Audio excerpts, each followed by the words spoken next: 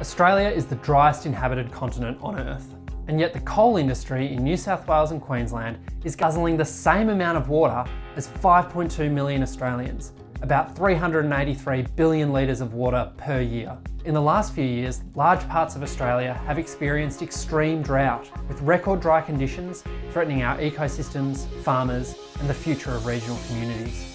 But at the same time, the coal industry has been quietly taking huge amounts of water for coal mines and coal-fired power stations.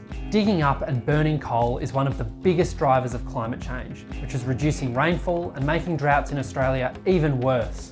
Clean energy from the wind and sun uses 120 times less water to produce the same amount of electricity as burning coal. As Australia starts to plan beyond coronavirus, we need to build a future that's fair for people and for the planet, not one that props up the profits of the climate-wrecking coal industry.